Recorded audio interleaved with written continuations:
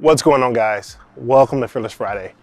So today I want to talk about rejection, right? Because I feel like it's a topic I could harp on for ages and ages because it's the number one thing that's stopping guys from having the life they want. Again, it's not about just dating, it's about everything in life. So many people are hindered by the fear of rejection that they actually never go out and do what they will go out and meant to do. And that's a problem because when you don't do those things, you end up living a very small life. Now, anyways, before we jump into the topic, I want to talk to the guys who are new to the channel. Welcome to Fearless Man. We're a dating company and we deal with dating, but we also deal with aspects of tension, grounding, being a container for yourself, living the best life or becoming the best version of yourself. Because the truth is, the way getting better with women works is the same way getting better with life works, or getting better with business, or getting better with everything that it is, or passion that you have. It's all the same process. You have to go through the rejection process. You have to step into tension. You have to learn how to ground that tension out. You have to learn how to continue to push forward and hold a contained space for yourself. Now, let's talk about what we're here to talk about, right? We're here to talk about rejection in dating specifically. Let's talk about rejection and why it's such a powerful tool.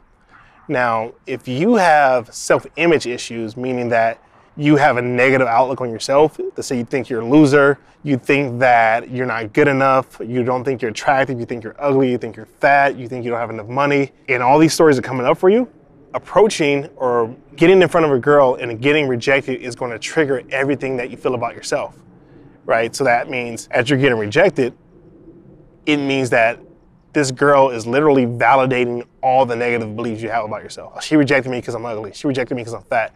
Or now I really feel ugly, or I really feel fat, or I really feel unattractive because this girl rejected me. See, I told you guys I was unattractive, right? We have that mentality sometimes.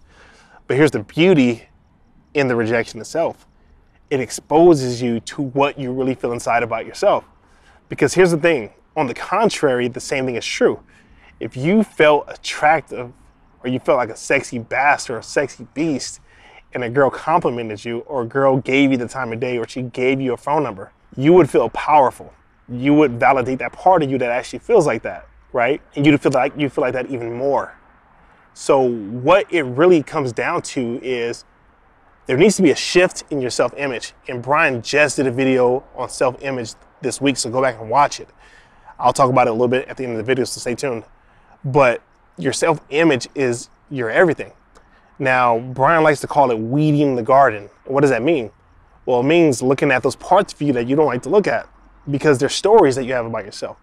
They're not true, they're just stories, right? You developed them somewhere along the way, right? Somewhere as a kid, you took all this information in about yourself and you thought that was true. And then that's how you're showing up in the world, still believing that that's true. And it isn't. Because you can see fat guys, bald guys, out of shape guys, ugly guys walking around with some stunners of women, and I see it all the time. And it's not because they have money, it's because they're confident, right? They don't let that stuff get to them. And this is what this is all about, weeding the garden, bringing up your insecurities so that you can look at them, but also put yourself in the tension of it in order to change it. Because the repetition of going out and confronting the dark, negative beliefs you have about yourself actually makes those beliefs go away because of the experiences that you start to have as a result. Now, I used to think I was ugly. I used to think I was fat, out of shape. Sure, I've still got a gut, and I know that's true. But here's the truth. I got more women when I was out of shape than I did when I was in shape. And so I know for a fact that that story isn't true.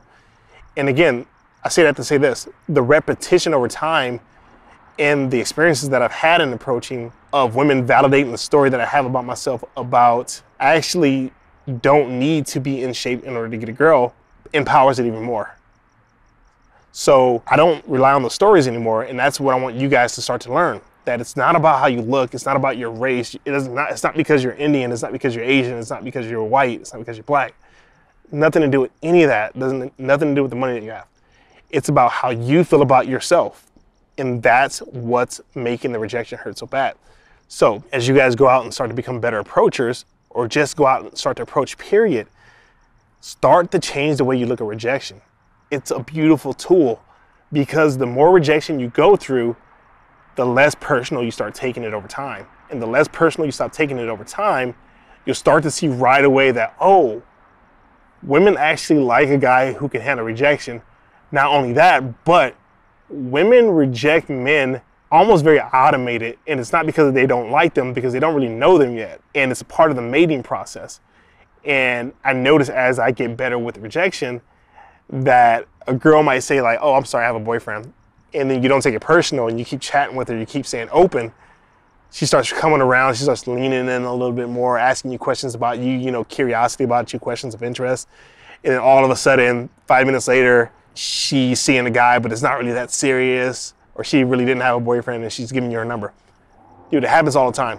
But I want you guys to have that experience so that you guys can see that. I talked to a lot of you guys on the phone, and I can tell a lot of you guys don't have that experience because your belief system about approaching is still very much that women don't like me, I'm gonna get rejected, I'm gonna get hurt. Look, remember, it's supposed to be fun, right? And the quicker you can learn how to not take it personal, which is going out, getting rejected, watching what it triggers inside of you emotionally, the stories that you have about yourself, and then being able to go out and continue approaching so that you can start having experiences that validate the other side of that, which is the opposite belief, right? Which is actually that you are attractive, that you are enough, that you don't need money, or that you don't need to look a certain way, or that you don't need to be 6 foot tall and with a chiseled chest and muscular arms, or whatever the case, right? The more experiences you have of that, you'll start to be like, oh, okay, this is actually the truth of it now, because this actually happens more than what I used to think would happen happens. And both stories can't exist at the same time, right? So you got to go out and have those experiences so it starts to break up the negative self-beliefs about yourself. So I hope you guys understand that. If not, drop a comment in the comment section below. Let's hop on a call, let's talk. I want to get you guys out of your confusion about it so you guys can actually go out and start enjoying approaching, but also just enjoying a better life with women, man. It's not supposed to be hard. It's not supposed to be painful. It's supposed to be fun, light, easy, okay? And once you guys get to that point, you guys are never going to want to go back to the way you were doing it, all right? Now go back and watch Brian's video titled How to Handle Rejection and Use It to Succeed with Women, because he talks a lot in there about what we talked in this video, a little more detail and elaborate, and it's got a lot of points in there that'll really hit home for you guys if you guys want to learn more about the topic. Anyways, guys, wanted to go ahead and share that with you. I'll see you guys in the next video. Peace.